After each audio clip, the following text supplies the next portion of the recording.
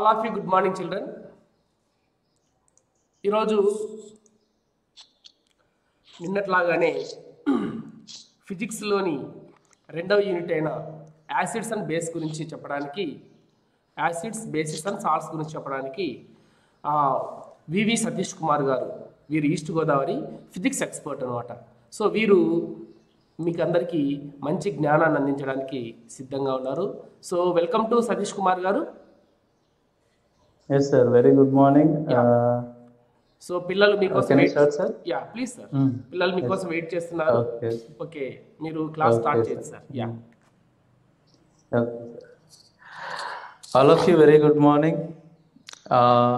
మనం ఫిజికల్ సైన్స్ని పిల్లల స్టాండర్డ్లో వాళ్ళకి అర్థమయ్యేలాగా చెప్పడానికి నా వరకు నేను ప్రయత్నం చేస్తాను. దాని ప్రయత్నంలోనే నిన్న introduction part, acid, bases and salts, దీనికి సంబంధించి ఇంట్రొడక్షన్ పార్ట్ ఇచ్చాం. దాన్ని బేస్ చేసుకొని ఈరోజు కంటిన్యూషన్ డైరెక్ట్ కంటెంట్లోకి అది కూడా మనం స్లోగా వెళ్ళటానికి అవకాశం ఉంటుంది. సో ఈరోజు మన మెయిన్ కాన్సెప్ట్లో chemical properties of acids and bases with metals, ఇది ఈరోజు సెషన్లో సంబంధించిన ముఖ్యమైన టాపిక్. ఇది అసలు లాస్ట్ క్లాస్లోంచి ఒకసారి కీ పాయింట్స్ మనం ఒకసారి రీకాల్ చేసుకున్నట్లయితే, యాసిడ్ అంటే ఏంటో చూసాం. అంటే యాసిడ్స్ ఆక్వాస్ మీడియంలో, అంటే వాటర్లో H+ అయాన్స్ని ప్రొడ్యూస్ చేస్తాయి అని మనం తెలుసుకున్నాం.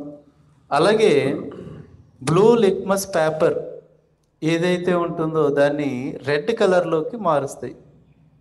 Acids are changes the colour of litmus paper from blue to red, and also they are sour to taste, రుచికి పుల్లగా ఉంటాయి. దానికి కూడా మనం చాలా ఎగ్జాంపుల్స్ చెప్పుకున్నాం. లెమన్స్ అని, యోగార్ట్, that means curd, lactic acid ఉంటుంది, లెమన్స్లో సిట్రిక్ యాసిడ్ ఉంటుంది. ఇలాగ కొన్ని ఎగ్జాంపుల్స్, డైలీ లైఫ్ ఎగ్జాంపుల్స్ కూడా చెప్పుకున్నాం. ఇంకా చెప్పాలి అంటే యాసిడ్స్ అన్నవి చాలా మెటల్స్తో రియాక్ట్ అయ్యి హైడ్రోజన్ గ్యాస్ని రిలీజ్ చేస్తాయి. ఇది చాలా చాలా ఇంపార్టెంట్ పాయింట్. బిట్స్లో కూడా ఎక్కువగా అవకాశం ఉంది రావటానికి. యాసిడ్స్ మెటల్స్తో రియాక్ట్ అయితే సాధారణంగా H2 గ్యాస్ అనేది వస్తుంది. సో అలాగని చెప్పేసి అన్ని యాసిడ్స్ కూడా మెటల్స్తో రియాక్ట్ అయినప్పుడు హైడ్రోజన్ గ్యాస్ రాదు. హైడ్రోజన్ గ్యాస్ రావాలి అంటే ఆ యాసిడ్ యొక్క capacity, that means activity is greater than to the hydrogen. So hydrogen కంటే ఎక్కువ ఉన్నప్పుడు ఆ యాక్టివిటీ అన్నది H2 గ్యాస్ రిలీజ్ అవుతుంది. అలాగే మనం చెప్పుకున్న ఇంకొక ముఖ్యమైన పాయింట్ ఏంటంటే, యాసిడ్స్లో ఈ ఫార్ములా ఏదైతే ఉందో అది స్టార్టింగ్ లెటర్ Hతో స్టార్ట్ అవుతుంది సాధారణంగా, జనరల్గా.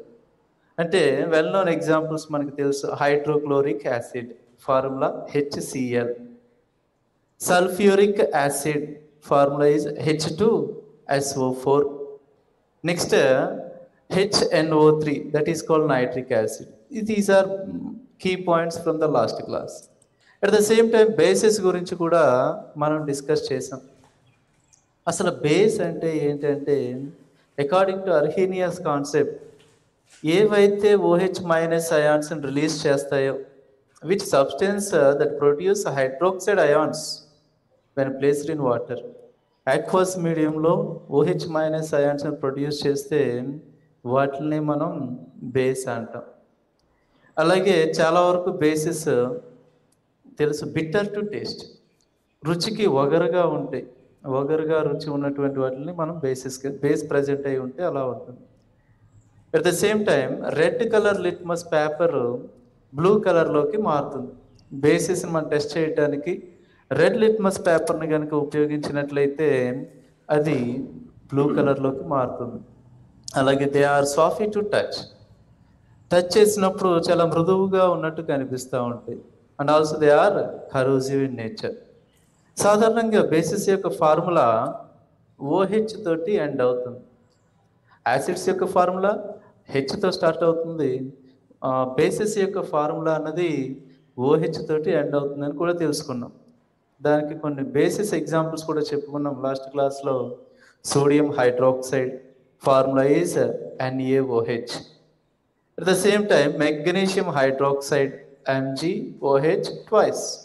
సో ఈ రకంగా నెక్స్ట్ కాన్సెప్ట్ నిన్న చెప్పిన క్లాసెస్లో ఇండికేటర్స్ గురించి డిస్కస్ చేస్తాం. Indicator place a very important role to detect the nature of substance, either it is acid or a base. అసలు ఇండికేటర్స్ని మనం క్లాసిఫై చేసుకున్నట్లయితే అవి కలర్ చేంజ్డ్ ఇండికేటర్స్ ఉంటాయి, at the same time order changed indicators ఉంటాయి. So colour changed ఇండికేటర్స్లో మనం 2 types of indicators చూసాం.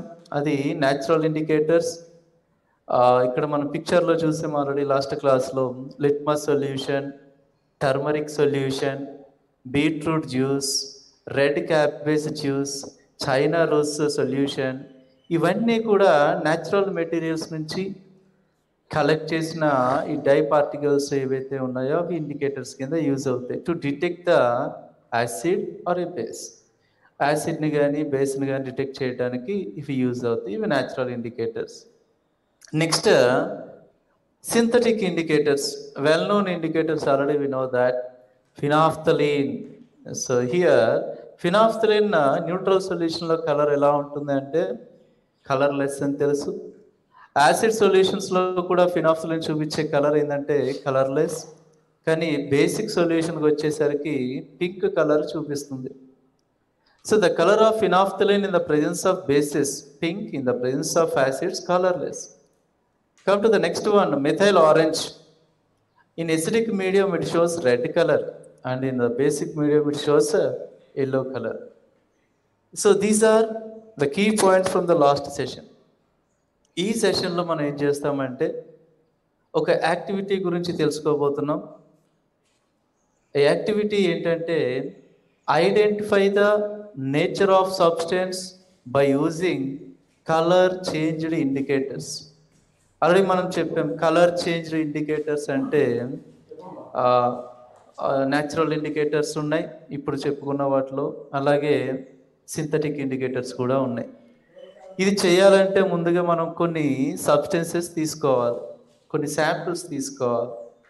అందులో ఒకటి మన ల్యాబ్లో, ఒకవేళ ల్యాబ్లో కనుక మనం చూసుకున్నట్లయితే hydrochloric acid HCl, at the same time sulphuric acid H2SO4, next nitric acid HNO3, next acetic acid CH3COOH, sodium hydroxide NaOH, calcium hydroxide CaOH twice, next magnesium hydroxide MgOH twice, next ammonium hydroxide NH4OH and potassium hydroxide KOH.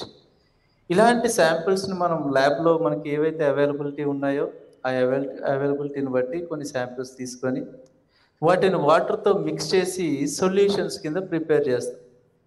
Prepare చేసిన తర్వాత వాటిని చిన్న చిన్న బీకర్స్లో కానీ లేదా watch గ్లాస్తో కానీ తీసుకున్నాక వాటిని ఫస్ట్ రెడ్ లిట్మస్ పేపర్ తోటి, తర్వాత బ్లూ లిట్మస్ పేపర్ తోటి, తర్వాత ఫినాఫ్థలిన్ సొల్యూషన్ యాడ్ చేసిన తర్వాత మిథైల్ ఆరెంజ్ సొల్యూషన్ యాడ్ చేసిన తర్వాత వాటి యొక్క కలర్లో చేంజెస్ని ఐడెంటిఫై చేయగలగాలి.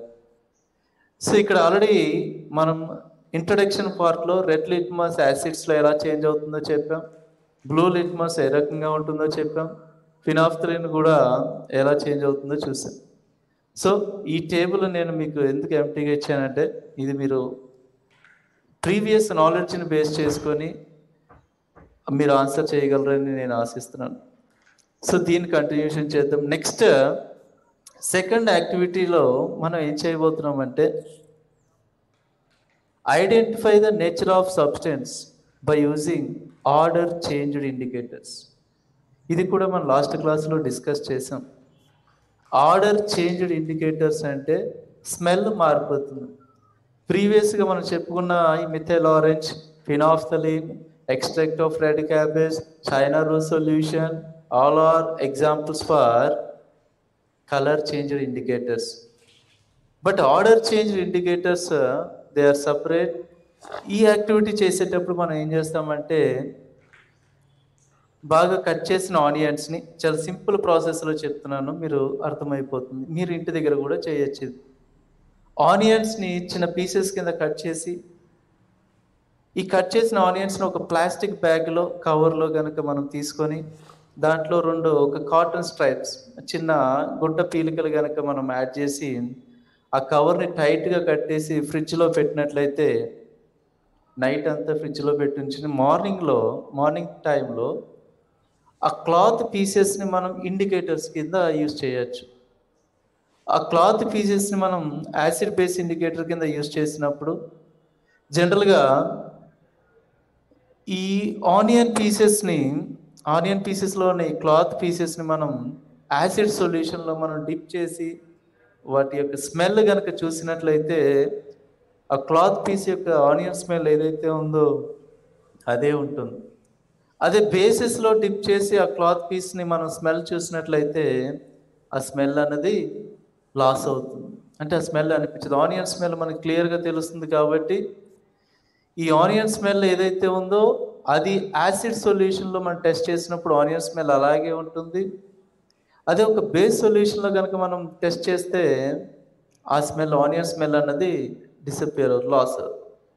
సో ఈ రకంగా మనం ఆర్డర్ చేంజ్ ఇండికేటర్స్ని ఐడెంటిఫై చేయొచ్చు. దాన్ని యూజ్ చేసి నేచర్ ఆఫ్ సబ్స్టెన్స్ని కూడా చెప్పచ్చు.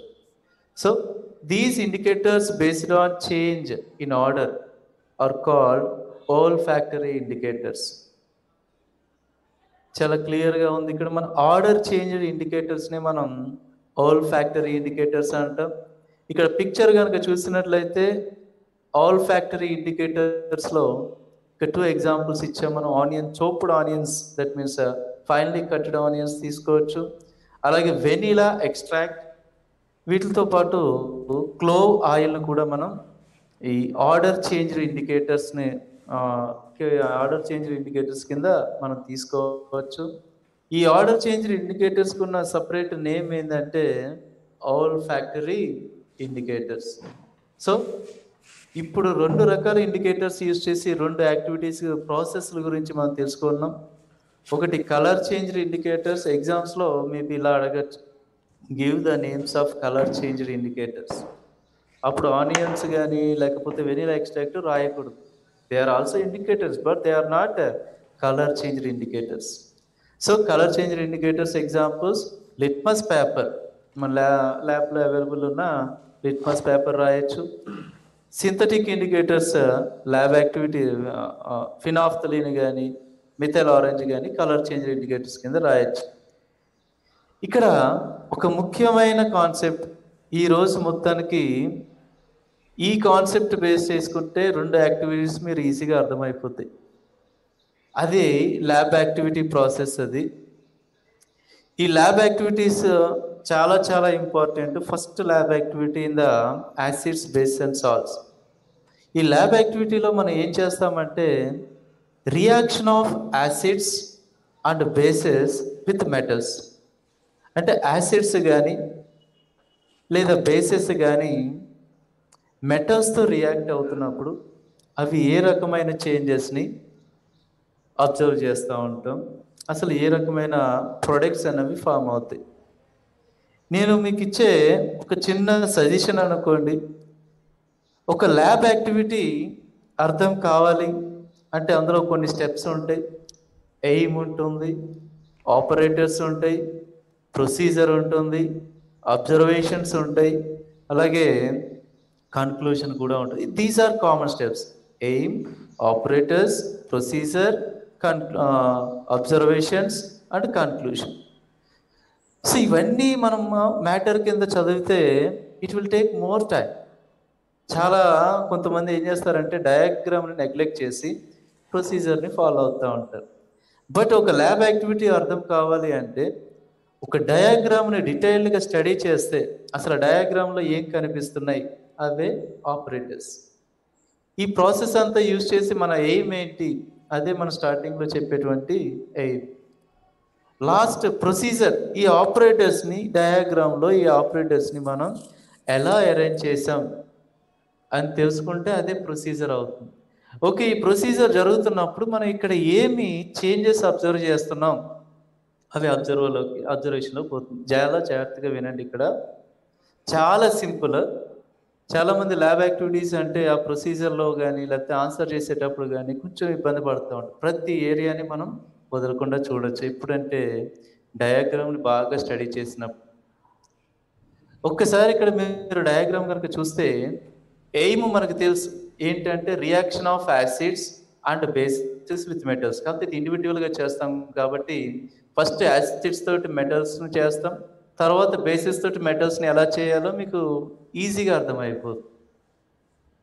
ఒక్కసారి మీరు ఈ డయాగ్రామ్ చూడండి. ఈ డయాగ్రామ్లో కనిపిస్తున్న మెటీరియల్స్ ఏంటో అవే ల్యాబ్ ఆపరేటర్స్ అవుతాయి. ఇక్కడ చూడండి, ఇక్కడ స్టాండ్ కనిపిస్తుంది on the left hand side టాప్లో. మరి ఇదంతా రిటార్డ్ స్టాండ్ అంటాం. నెక్స్ట్ టెస్ట్ ట్యూబ్ ఇక్కడ చూడండి, ఇక్కడ టెస్ట్ ట్యూబ్ తీసుకున్నాం. Next zinc granules. మనకి టెస్ట్ ట్యూబ్లో లోపల ఒక సాలిడ్ ఫామ్లో కనిపిస్తుంది కదా, అది జింక్ గ్రాన్యూల్స్ అంటాం. ఇది ఇక్కడ చూసారు కనిపిస్తుందా? అలాగే ఇక్కడ లిక్విడ్ ఫామ్లో ఉంది కదా, అది HCl. అలాగే ఇక్కడ డెలివరీ ట్యూబ్ అండ్ ఇక్కడ ఇది ఉంది కదా, దీన్ని రబ్బర్ స్టాపర్ అంటాం. Single hold rubber stopper. అంటే ఇక్కడ రబ్బర్ స్టాపర్కి ఒక చిన్న హోల్ ఉంది కాబట్టి దాన్ని సింగిల్ హోల్డ్ రబ్బర్ స్టాపర్ అంటాం. అలాగే ఇంకొక బీకర్ తీసుకున్నాం ఇక్కడ, దీంట్లో మనం సోప్ వాటర్ తీసుకున్నాం. ఓకే, అలాగే ఇక్కడ టెస్టింగ్ ఆఫ్ హైడ్రోజన్. మనం హైడ్రోజన్ టెస్ట్ చేయడానికి ఇక్కడ ఒక బర్నింగ్ క్యాండిల్ని కానీ ఒక స్ప్లింటర్ని కానీ తీసుకొని ఎక్స్పెరిమెంట్ చేయొచ్చు. సో ఇక్కడ మనకి ముఖ్యంగా అర్థమయ్యే పాయింట్స్ ఏంటంటే ఆపరేటర్స్ ఏమున్నాయో తెలిసిపోయింది. One is stand, this is stand. Next this one is test tube. Next one is this is single hold rubber cork and it is delivery tube. ఇక్కడ చూడండి, డెలివరీ ట్యూబ్ ఒక ఎండ్ వచ్చేసి rubber stopper connect అయింది. అలాగే ఇంకొక end వచ్చేసరికి soap వాటర్లో dip చేసి ఉంది. సింపుల్. సో ఈ రకంగా మనం ఆపరేటర్స్ ఏమున్నాయో తెలిసిపోయింది. ఏంటంటే అవి ఇప్పుడు అలా చెప్పుకున్నాం కాబట్టి ప్రొసీజర్. ఇక్కడ మీరు ప్రొసీజర్ కూడా డయాగ్రామ్ని మీరు డీటెయిల్గా అర్థం చేసుకోగలిగితే ప్రొసీజర్ చాలా ఈజీ. ఒక్కసారి దాని గురించి కూడా మీకు చెప్పబోతున్నాను. ఈ డయాగ్రామ్ని చూస్తే ఫస్ట్ టెస్ట్ ట్యూబ్ తీసుకున్నాం. ఇది టెస్ట్ ట్యూబ్. ఈ టెస్ట్ ట్యూబ్లో మనం జింక్ గ్రాన్యూల్స్ తీసుకున్నాం. ఈ జింక్ గ్రాన్యూల్స్కి మనం ఏం యాడ్ చేసామంటే aqueous form of HCl add చేసి దీన్ని మనం సింగిల్ హోల్డ్ రబ్బర్ స్టాపర్తో క్లోజ్ చేసి delivery tube one end is connected to this single hold rubber stopper. ఈ అదర్ ఎండ్ వచ్చేసరికి వేరే బీకర్లో సోప్ వాటర్ తీసుకుని అందులో డిప్ అయ్యేలాగా పెట్టాం. ఈ టెస్ట్ ట్యూబ్ని మనం రిటార్డ్ స్టాండ్కి కనెక్ట్ చేసాం. అయిపోయింది procedure. So in English we can say that first of all we have to take a test tube and we add a few grams of zinc granules in the test tube. Next we add a few ml of HCl to the test tube and close the test tube with a single hole rubber stopper and it is attached to the delivery tube. One end of the delivery tube is inserted through the single hole rubber stopper and other end is dip into the soap water containing beaker and this test tube is attached to this retort stand. Okay, this is procedure. Very simple. మీకు aim తెలిసింది, operators తెలిసినాయి, అలాగే procedure కూడా తెలిసింది. Next observations. Third step మనం ఏమనుకున్నామంటే fourth step. ఈ fourth స్టెప్లో observations అసలు ఏం అబ్జర్వ్ చేస్తాం ఇక్కడ ఒకసారి క్లియర్గా చూస్తే ఈ ఏరియాలో బబుల్స్ ఫామ్ అవటం అనేది కనిపిస్తూ ఉంటుంది. జింక్ గ్రాన్యూల్స్ HCl రెండు కలిసి ఉన్నప్పుడు, ఇక్కడ జింక్ గ్రాన్యూల్స్ ఇక్కడ HCl రెండు కలిసి ఉన్నప్పుడు ఈ లోపల ఒక చిన్న రియాక్షన్ జరుగుతుంది. ఆ రియాక్షన్ వల్ల బబుల్స్ అనేవి ఫామ్ అవుతూ ఉంటాయి. అంటే first observation, when the zinc and HCl both are react together, some bubble formation is observed in the test tube. Test ట్యూబ్లో బబుల్స్ ఫామ్ అవటం అనేది క్లియర్గా మనం అబ్జర్వ్ చేస్తూ ఉంటాం. ఓకే ఓకే నెక్స్ట్ ఏం అబ్జర్వ్ చేసాం? ఇక్కడి నుంచి సోప్ వాటర్ నుంచి బబుల్స్ అన్నవి బయటకి రావటం అబ్జర్వ్ చేస్తాం. We can observe that bubbles are releases are separate out from the soap water. ఈ సోప్ వాటర్ నుంచి కొన్ని బబుల్స్ బయటకు రావటం అబ్జర్వ్ చేస్తాం. Second observation. థర్డ్ స్టేజ్లో మనం థర్డ్ స్టెప్లోకి వచ్చేసరికి ఇక్కడ ఒక బర్నింగ్ స్ప్రింటర్ని తీసుకొని ఎక్కడైతే బబుల్స్ వస్తున్నాయో ఆ బబుల్స్కి దగ్గరగా పెడితే the flame of the sprinter stops with the pop sound. అది ఏమవుతుందంటే పాప్ సౌండ్ తోటి ఆ స్ప్రింటర్ యొక్క మంట ఏదైతే ఉందో అది ఆరిపోవటం జరుగుతుంది. సో ఇవన్నిటిని బట్టి మనం ఏది కన్ఫర్మ్ చేయొచ్చు, ఎందువల్ల ఈ స్ప్రింటర్ యొక్క మంట ఆరిపోయింది అంటే, ఈ ఈక్వేషన్ ఫామ్లో మనం చూసుకున్నట్లయితే ఇందులోంచి హైడ్రోజన్ గ్యాస్ రావటం వల్ల ఈ స్ప్లింటర్ అన్నది మంట ఆరిపోతుంది. ఓకే, స్ప్లింటర్ మంట ఆరిపోతుంది, మరి పాప్ సౌండ్ ఎందుకు వచ్చిందన్న డౌట్ రావాలి. ఇక్కడ హైడ్రోజన్ గ్యాస్ అన్నది ఏంటంటే హైలీ ఫ్లేమబుల్. ఏదైనా ఒక మంట తగిలితే చాలా వేగంగా మండుతుంది. హైడ్రోజన్కి చర్యాత్మకత ఎక్కువ, highly active non metal this one is.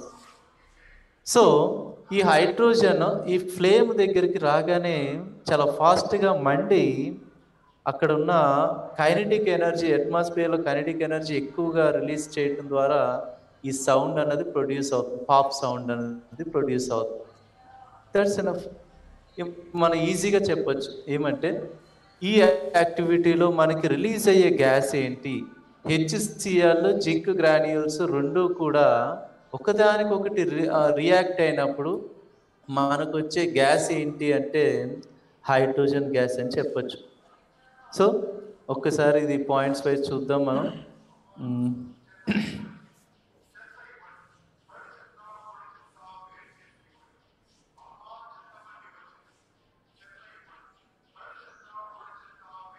So you can observe that, already మనం చెప్పుకున్నాం చూసారా. మన టెస్ట్ ట్యూబ్లో మనం అబ్జర్వ్ చేసేది ఏంటంటే బబుల్స్ ఫార్మేషన్ అబ్జర్వ్ చేస్తాం జింక్ HClతో రియాక్ట్ అయినప్పుడు. అలాగే సోప్ సొల్యూషన్స్లో హైడ్రోజన్ గ్యాస్తో ఫిల్ అయిన బబుల్స్ అన్నవి బయటికి రావటం అబ్జర్వ్ చేస్తాం. ఇవి బర్నింగ్ స్ప్లింటర్ దగ్గరికి వచ్చినప్పుడు పాప్ సౌండ్ తోటి మంట అనేది ఆరిపోవటం అనేది గమనిస్తాం.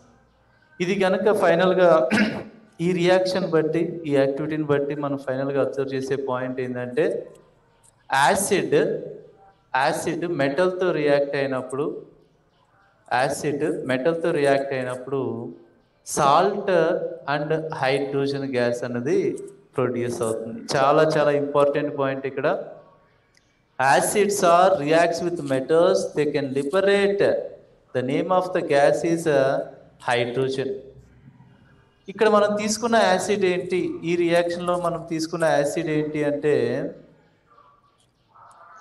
ఏం తీసుకున్నాం? HCl తీసుకున్నాం. HCl. అలాగే ఏ మెటల్తో రియాక్ట్ చేసామంటే జింక్తో రియాక్ట్ చేసాం. ఈ రెండు రియాక్ట్ అయినప్పుడు right hand side arrow మార్క్కి right hand side రెండు ప్రొడక్ట్స్ వచ్చినాయి, ZnCl2 and hydrogen gas. ZnCl2 is one of the example for salt. Okay, దీని గురించి కమింగ్ టాపిక్స్లో సాల్ట్స్ అన్న కాన్సెప్ట్లో మనం డిస్కస్ చేద్దాం. బట్ ఇక్కడ ఈ యాక్టివిటీలో main aim is, if any acid, any not, some of the acid, most of the acids they are reacts with metals, they can liberate hydrogen gas. So ఫైనల్గా మనకి వచ్చిన conclusion ఏంటి అని చూసుకుంటే, ఈ యాక్టివిటీని కంప్లీట్ చేసిన తర్వాత ఫైనల్గా కన్క్లూజన్ ఏంటంటే యాసిడ్స్ మెటల్స్తో రియాక్ట్ అయినప్పుడు హైడ్రోజన్ గ్యాస్ అన్నది రిలీజ్ అవుతుంది. So these are main points in this lab activity. I hope to understand. మీకు బాగా అర్థమైందని అనుకుంటున్నాను. నెక్స్ట్ ఇది మీరు చేయాల్సిన ప్రాసెస్, మీరు చేసేయగలరు. ఇక్కడ యాక్టివిటీ ల్యాబ్ యాక్టివిటీ కనుక మీకు అర్థమైనట్లయితే reaction of bases with metals, same procedure ఉంటుంది. మన ల్యాబ్ యాక్టివిటీలో ఏ ప్రొసీజర్ అయితే ఫాలో అవుతున్నామో అదే ప్రొసీజర్ ఉంటుంది, అవే ఆపరేటర్స్ ఉంటాయి. కాకపోతే అక్కడ యాసిడ్ తీసుకునే ప్లేస్లో ఇక్కడ బేస్ తీసుకుంటాం. సేమ్ అబ్జర్వేషన్స్ కూడా ఉంటాయి.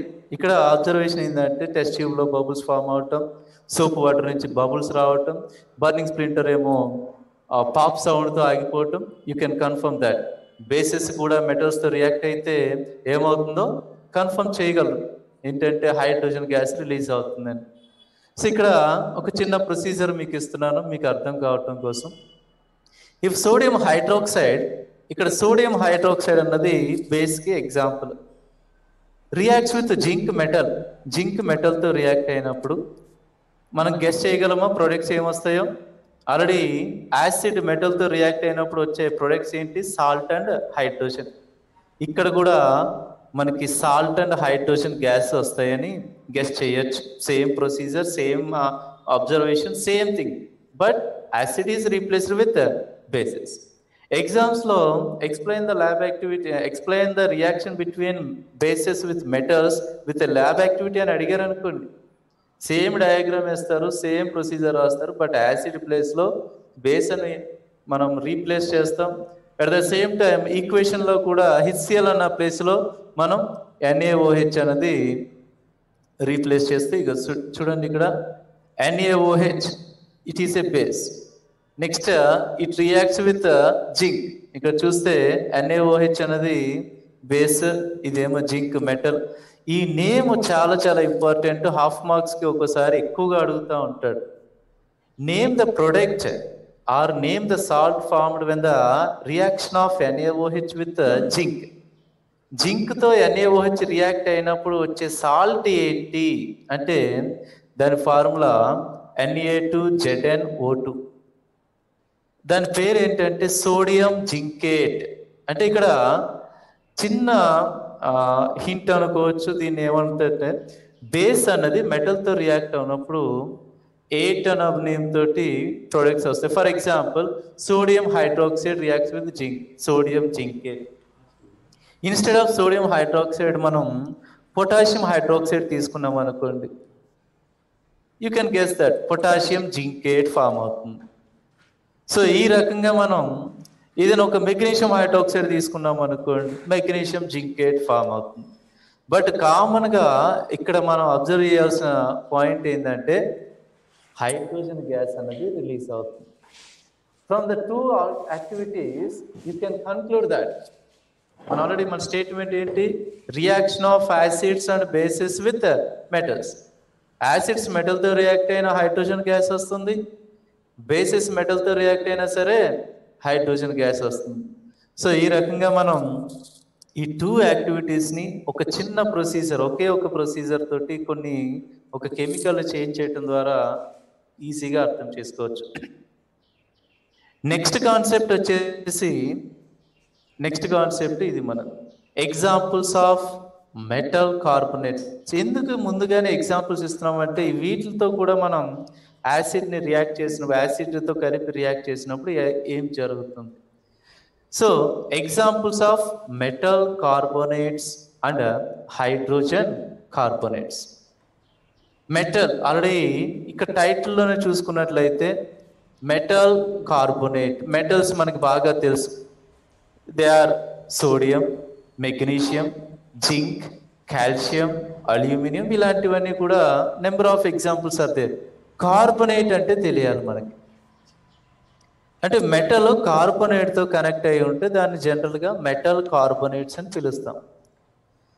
ఇది మనకి పాయింట్స్లో వస్తుంది. ఇక్కడ హైడ్రోజన్ కార్బోనేట్ అంటే మెటల్ హైడ్రోజన్ కార్బోనేట్ అంటే ఇందులో మెటల్ ఉంటుంది, మెటల్ హైడ్రోజన్ కార్బోనేట్స్లో హైడ్రోజన్ ఉంటుంది, at the same time carbonate ఉంటుంది.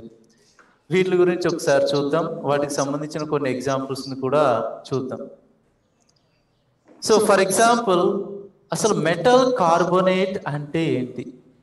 A molecule made of both carbon and oxygen known as CO3 2- is called carbonate ion. చాలా క్లియర్గా ఉంది ఇక్కడ. అసలు కార్బోనేట్ అన్నది ఒక అయాన్, అది మెటల్తో కలిసినప్పుడు దాని యొక్క ఛార్జ్ అనేది న్యూట్రలైజ్ అయిపోయి దాన్ని మనం సింపుల్గా ఒక మాలిక్యూల్ కింద చెప్తాం మెటల్ కార్బోనేట్ అని. అసలు కార్బోనేట్ అయాన్ అంటే మనం కాంపౌండ్ అయాన్, ఇది negative charged ion CO3 2-. CO3 2- ని కార్బోనేట్. ఇప్పుడు మన కార్బోనేట్ అంటే తెలుసు, దీనికి మనం మెటల్ని కలిపితే అదే మెటల్ కార్బోనేట్ అవుతుంది. దానికి సంబంధించిన బెస్ట్ ఎగ్జాంపుల్ మెగ్నీషియం కార్బోనేట్. చూసారా ఇక్కడ, magnesium is a metal carbonate, it is connected with CO3. ఈ -2 ఏమైందని డౌట్ రావచ్చు. ఈ -2 అన్నది మెటల్ యొక్క పాజిటివ్ ఛార్జ్ తోటి న్యూట్రలైజ్ అయిపోయి ఒక న్యూట్రల్గా సాల్ట్ కాంపౌండ్ అన్నది ఫామ్ అవుతుంది. ఇక్కడ చూడండి సెకండ్ ఎగ్జాంపుల్ Na2CO3. దీనినే మనం సోడియం కార్బోనేట్ అంటాం. Chemical name of this Na2CO3 sodium carbonate. అంటే ఇక్కడ CO3 పైన ఉన్న -2 అన్నది 2 సోడియంస్తో కనెక్ట్ అయ్యి న్యూట్రలైజ్ అయిపోయి మనకి neutral salt, that is salt form అవుతుంది Na2CO3. Next CaCO3. ఇక్కడ కూడా చూడండి CO3 CO3 is connected with metal. Next another example zinc carbonate.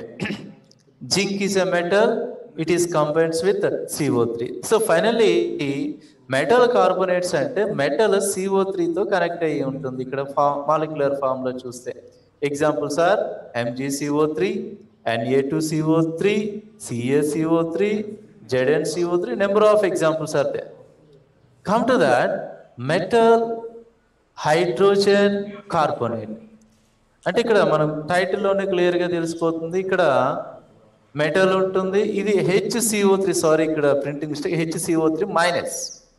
HCO3- is called metal hydrogen carbonate. So the formula of this metal hydrogen carbonates కొన్ని examples చూద్దాం. దీన్నే bicarbonate ion అని కూడా అంటాం, HCO3-. Okay, HCO3-, it is called hydrogen carbonate ion or bicarbonate ion. The best example for this NaHCO3.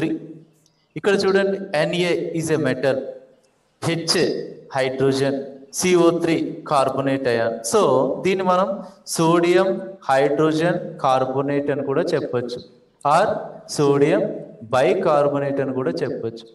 Another example for this calcium bicarbonate. ఇవి మనకి coming టాపిక్స్లో వచ్చే examples ఇవి. CaHCO3 twice. So it is also an example for metal hydrogen carbonates. So ఇప్పుడు మనం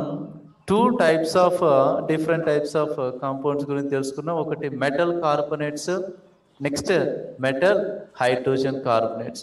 and one more example KHCO3 potassium bicarbonate.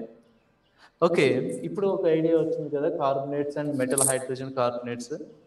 మన fourth యాక్టివిటీలో ఏం చేస్తామంటే reaction of acids with carbonates, that means metal carbonates and metal hydrogen carbonates. చూసారా, ఇందాక మనం lab activity process ఎలాగైతే చేసామో సేమ్ ఈ డయాగ్రామ్ని అర్థం చేసుకొని ఆ ప్రొసీజర్ని కూడా ఈజీగా మనం అర్థం చేసుకోవచ్చు. ఈ డయాగ్రామ్ చూస్తూ ఉంటే ఈ లేబుల్స్ని బట్టి మనం రిక్వైర్డ్ మెటీరియల్స్ ఏంటో చెప్పచ్చు. ఒకటి థిసెల్ ఫన్నెల్, ఇక్కడ చూడండి ఇది థిసెల్ ఫన్నెల్ ఉంది. And next it is a test tube. ఇందులో మనం Na2CO3 తీసుకున్నాం, ఇది చూసారా ఇది. అలాగే డైల్యూట్ హెచ్సిఎల్ అన్నది యాడ్ చేసాం, అంటే ఒక కార్బోనేట్ తీసుకున్నాం, దానికి ఒక యాసిడ్ యాడ్ చేసాం. దీనికి ఒక 2 హోల్డ్ రబ్బర్ కార్క్ అనేది ఫిక్స్ చేసాం టెస్ట్ ట్యూబ్కి. ఒక హోల్లోంచి ఏమో థిసెల్ ఫన్నెల్ ఇన్సర్ట్ చేసాం. ఇక్కడ చూడండి, ఫన్నెల్ యొక్క ఎండ్ మనకి సొల్యూషన్ లోపలికి డిప్ అయి ఉంది. ఈ ఫన్నెల్ యొక్క ఎండ్ సొల్యూషన్ లోపలికి డిప్ అయి ఉండేలా చూసాం. అలాగే ఇంకొక హోల్లోంచి మనం డెలివరీ ట్యూబ్ పెట్టాం. ఇది డెలివరీ ట్యూబ్ ఇది. అలాగే డెలివరీ ట్యూబ్ అదర్ ఎండ్ వచ్చేసి వేరొక టెస్ట్ ట్యూబ్లో కాల్షియం హైడ్రాక్సైడ్ CaOH2 మనం కాల్షియం హైడ్రాక్సైడ్ అంటాం. ఈ కాల్షియం హైడ్రాక్సైడ్ ఉన్న టెస్ట్ ట్యూబ్లో అది డిప్ అయ్యేలాగా అరేంజ్ చేసాం. ఈ టోటల్ అరేంజ్మెంట్ని మనం ఒక స్టాండ్కి ఫిక్స్ చేసాం. So you can easily understood that. ఈ యాక్టివిటీలో రిక్వైర్డ్ మెటీరియల్స్ ఇక్కడ ఆల్రెడీ క్లియర్గా కనిపిస్తున్నాయి. థిసెల్ funnel, delivery tube and test tube, next stand, 2 hold rubber cork, dilute HCl.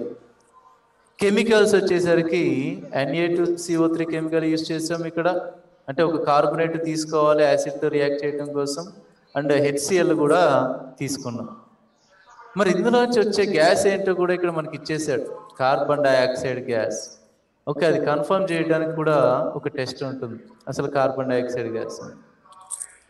So these are reaction procedure. మనం ఇప్పటివరకు ఏదైతే చెప్పుకున్నామో అది. What do you observe? ఇక్కడ మనం అబ్జర్వ్ చేసింది ఏంటంటే, అక్కడ కూడా టెస్ట్ ట్యూబ్లో బబుల్స్ ఫామ్ అవుతాయి.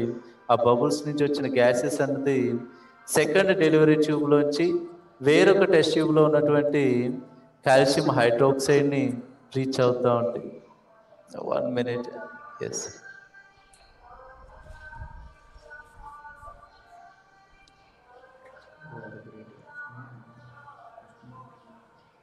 ఎస్, ఇక్కడ చూడండి, ఇక్కడ ఈ రెండు కూడా, అంటే ఇక్కడ HCl అండ్ Na2CO3 రెండు కూడా ఒకదానికొకటి రియాక్ట్ అయినప్పుడు ఇక్కడ నుంచి ఒక ఇన్విజిబుల్ గ్యాస్ అనేది డెలివరీ ట్యూబ్లోంచి ఇలా ట్రావెల్ చేసి కాల్షియం హైడ్రాక్సైడ్లో కలుస్తుంది. ఇది మనకు కనిపించదు, కానీ కాల్షియం హైడ్రాక్సైడ్ ఈ సొల్యూషన్ ఏదైతే ఉందో అది మిల్కీ వైట్ కింద మారటం అనేది మనం అబ్జర్వ్ చేస్తాం. ఒక సాలిడ్ సబ్స్టెన్స్, పాల వంటి తెల్లగా ఉన్నటువంటి సాలిడ్ సబ్స్టెన్స్ CaOH2 ఉన్నటువంటి ఈ టెస్ట్ ట్యూబ్లో ఫామ్ అవటం అనేది అబ్జర్వ్ చేస్తూ ఉంటాం. So these are observations. So ఈ అబ్జర్వేషన్ బట్టి కాల్షియం హైడ్రాక్సైడ్ని తెల్లగా మిల్కీ వైట్లోకి మార్చే సబ్స్టెన్స్ ఏంటి అంటే కార్బన్ డైఆక్సైడ్ మాత్రమే. ఇది మన డైలీ లైఫ్లో గోడలకి సున్నమది వేసినప్పుడు కొద్దిసేపు అయిన తర్వాత, అంటే సున్నపు నీరు గోడ మీద పడిన తర్వాత, సున్నపు నీరు అంటే మనం లైవ్ వాటర్ అని చెప్పొచ్చు, కొద్దిసేపటి తర్వాత మన అట్మాస్ఫియర్లో కార్బన్ డైఆక్సైడ్ తోటి ఆ సున్నపు నీరు రియాక్ట్ అయ్యి తెల్లటి సాలిడ్ సబ్స్టెన్స్ ఫామ్ అవుతుంది. సున్నము మనం ఇలా గోడ మీద చేతితో టచ్ చేసినట్లయితే తెల్లగా అంటుకుంటుంది. ఆ ప్రోడక్ట్ నేమ్ ఏంటంటే కాల్షియం కార్బోనేట్. సో అది మనం రియాక్షన్ ఫామ్లో మనం ఇక్కడ అబ్జర్వ్ చేయొచ్చు. ఇక్కడ మనం కాల్షియం హైడ్రాక్సైడ్ టెస్ట్ ట్యూబ్లో ఉన్న కాల్షియం హైడ్రాక్సైడ్ అనేది మిల్కీ వైట్ కింద మార్గం అబ్జర్వ్ చేస్తాం. That is the confirmation of liberation of carbon dioxide gas. ఇక్కడ చూడండి, ఈక్వేషన్ ఫామ్ చూసుకున్నట్లయితే సోడియం కార్బోనేట్ సాలిడ్ స్టేట్లో ఉంది, అది HCl aqueous form of HClతో react అయినప్పుడు 3 ప్రొడక్ట్స్ వస్తాయి. 3 products. One is NaCl, second H2O, third carbon dioxide gas. NaCl, H2O ఇవి రెండు కూడా ఒకటేమో సాల్ట్, ఒకటేమో వాటర్. బట్ ఇక్కడ వచ్చిన గ్యాస్ ఏంటి అంటే ఇక్కడ యాసిడ్ కనుక సోడియం కార్బోనేట్ అంటే ఏంటిది, మెటల్ కార్బోనేట్. మెటల్ కార్బోనేట్స్తో రియాక్ట్ అయినప్పుడు రిలీజ్ అవుతున్న గ్యాస్ ఏంటి అని క్వశ్చన్ అడిగితే కార్బన్ డైఆక్సైడ్ అని చెప్పొచ్చు. The same experiment, instead of sodium carbonate మనం సోడియం బైకార్బోనేట్ను కనుక తీసుకొని సేమ్ డైల్యూట్ HCl, అంటే సేమ్ ప్రొసీజర్ అంతా ఒకటే ఉంటుంది. బట్ ఇక్కడ ఫస్ట్ మనం సోడియం కార్బోనేట్తో చేస్తాం, సెకండ్ సోడియం కార్బోనేట్ని రీప్లేస్ చేస్తుంది దేనితోటి సోడియం బైకార్బోనేట్. అప్పుడు కూడా మనకు వచ్చే ప్రొడక్ట్స్ 3 ప్రొడక్ట్స్ ఉంటాయి. ఒకటి NaCl, that is nothing but salt. Second H2O, that is nothing but water.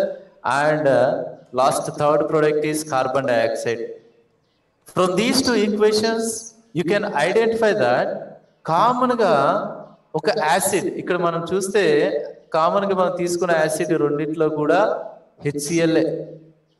But ఇక్కడ ఫస్ట్ దాంట్లో కార్బోనేట్తో తీసుకొని మెటల్ కార్బోనేట్స్ని తీసుకొని టెస్ట్ చేసాం. సెకండ్ దాంట్లో మెటల్ బైకార్బోనేట్ని తీసుకొని టెస్ట్ చేసాం. బట్ ఇక్కడ ప్రొడక్ట్స్లో ఏమైనా మార్పు వచ్చిందా అంటే ఇక్కడ క్వాంటిటీస్లో మార్పు రావచ్చు కానీ ప్రొడక్ట్స్ అన్నవి సేమ్ ఉంటుంది. ఏంటది? ఒకటి సాల్ట్, 2 వాటర్, కామన్గా రిలీజ్ అయిన గ్యాస్ ఏంటంటే carbon dioxide. So finally you conclude that if any acid, generally acid is reacts with carbonates and metal bicarbonates, commonly 3 products will form. One is salt, second water, third one is carbon dioxide gas. The compulsory carbonates acid తో react అయినప్పుడు release అయ్యే gas ఏంటంటే మనం carbon dioxide అని చెప్తాం. Previous కాన్సెప్ట్లో acid కనుక మెటల్తో react అయినప్పుడు వచ్చే గ్యాస్ ఏంటంటే హైడ్రోజన్ అని చెప్తాం. ఇలాంటి ఈ కార్బన్ డైఆక్సైడ్ ఓకే, మన కార్బన్ డైఆక్సైడ్ని కన్ఫర్మ్ చేయడానికి యూజ్ చేయాల్సింది ఏంటంటే లైమ్ వాటర్. లైమ్ వాటర్ని మనం CaOH2 ఈ ఫార్ములాతో చూపిస్తాం.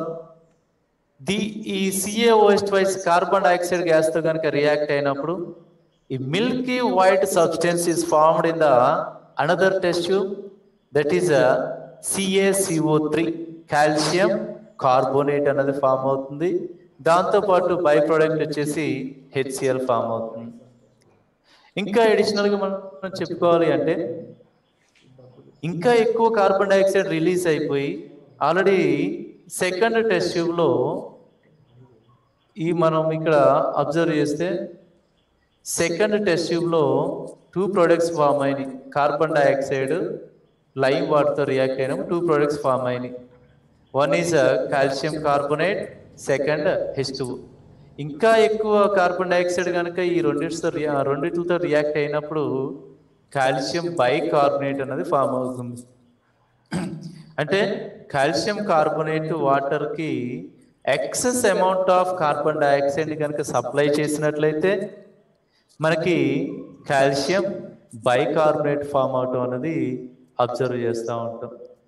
ఇందులో ఈ యాక్టివిటీలో మెయిన్గా మనం తెలుసుకోవాల్సిన కొన్ని పాయింట్స్ ఏంటంటే ఏదైనా ఒక యాసిడ్ మెటల్ కార్బోనేట్స్తో కానీ మెటల్ బైకార్బోనేట్స్తో కానీ రియాక్ట్ అయినప్పుడు న్యూట్రల్ సబ్స్టెన్సెస్ అయిన సాల్ట్, వాటర్ ఫామ్ అవుతాయి. At the same time carbon dioxide gas కూడా వస్తుంది. అలాగే మెటల్ హైడ్రోజన్ కార్బోనేట్ కూడా యాసిడ్తో రియాక్ట్ అయినప్పుడు salt, carbon dioxide, at the same time water, same products అనేవి ఫామ్ అవుతాయి. అండ్ కార్బన్ డైఆక్సైడ్ కన్ఫర్మేషన్కి మనం యూజ్ చేసే టెస్ట్ ఏంటంటే లైమ్ వాటర్ యూజ్ చేస్తాం. లైమ్ వాటర్ కార్బన్ డైఆక్సైడ్తో రియాక్ట్ అయ్యి మిల్కీ వైట్ సబ్స్టెన్స్ కింద మారటం అన్నది అబ్జర్వ్ చేస్తాం. సో ఈరోజు టాపిక్స్ ఇంతటితో ముగిస్తున్నాను. రేపు మనం చెప్పుకోబోయే టాపిక్స్లో sir hello sir screen share of చేయాలి సార్. మీరు స్క్రీన్ షేర్ ఆఫ్ చేయండి sir. Okay, yes sir, yes sir. రేపటి కాన్సెప్ట్లో మనం ఏం చేస్తామంటే న్యూట్రలైజేషన్ రియాక్షన్, తటస్థీకరణ చర్యలు ఎలా ఉంటాయి అన్నది రేపటి క్లాస్లో మనం డిస్కస్ చేద్దాం. Next class. I hope it is very useful to understand all those simple points. Thank you.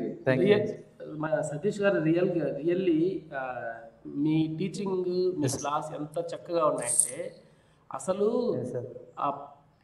Lab యాక్టివిటీస్ని ప్రయోగశాలలో అంటే ల్యాబొరేటరీలో చేయకపోయినప్పటికీ కూడా పిల్లలు వింటుంటే కూడా అత్యంత సులభంగా కళ్ళకు కట్టినట్లుగా ఉన్నాయి సార్. సో ఇందాక మీరు ఒకటి మనకి 2 రకాలైన అంటే ఆర్డర్ ఉంది కదా, అంటే అది ఉల్లిపాయ కలర్ చేంజ్ కలర్ చేంజ్ తర్వాత ఆర్డర్ చేంజ్. సో నిజంగానే మీరు చెప్పిన ఆ కాన్సెప్ట్ ఎంత ఈజీగా పిల్లలు అర్థం చేసుకున్నారంటే, సో అంటే ఇంకా వాళ్ళు ఎక్స్పెరిమెంట్ చేయకుండా కూడా కాన్సెప్ట్ అర్థం చేసుకున్నంత సులభంగా ఉన్నాయండి. రియల్లీ పిల్లలు చాలా చాలా బాగా అర్థం అండ్ ఇంకోటి ఏంటంటే, అది ప్రస్తుతానికి ల్యాబ్ యాక్టివిటీస్ ఫెసిలిటీస్ లేకపోవటం వల్ల ఇది చేసి చూపించడానికి అవకాశం కుదరలేదు సార్. అది ఏమాత్రం కుదిరినా దాంట్లో కూడా నేను ప్రయత్నం చేస్తాను సార్, వాళ్ళకి ఇంకొంచెం ఈజీగా. కేవలము మీ దగ్గర ఉన్న ఒక సెల్ ఫోన్ తో ఇంత అద్భుతాలు సృష్టించి పిల్లల కోసం ఇంత ప్యాషనేట్ గా చెప్పడము నిజంగా గ్రేట్ సార్. ఇంకొక విషయం విద్యార్థులందరూ గుర్తుంచుకోవాలి. ఇప్పుడు ప్రజెంట్ మనకు చెప్తున్న టీచర్ గురించి ఏంటంటే, సారు కేవలం తనకు టీచింగ్ మీద ఉన్న ప్యాషన్ ఒకే ఒక ప్యాషన్ తో తన దగ్గర ఉన్న అతి తక్కువ వనరులతో ఎంతో మంది విద్యార్థులకు జ్ఞానం అందించడానికి సిద్ధమై ఇప్పటికి 2 క్లాసులు చెప్పినారు. వీరు కేవీఎస్ గురువుతో ఇలాగే జర్నీ చేస్తారనే ప్రగాఢంగా ఆశిస్తున్నాను. నిజంగా సతీష్ గారు తప్పకుండా sir, thank you very much. విద్యార్థుల తరఫున నేనైతే మీకు మనస్ఫూర్తిగా థ్యాంక్స్ చెప్తున్నాను sir. Really you are great sir. Thank you sir. Next topic లో కలుద్దాం సార్. Okay sir. సార్ చెప్పండి సార్. నేను అది అక్కడ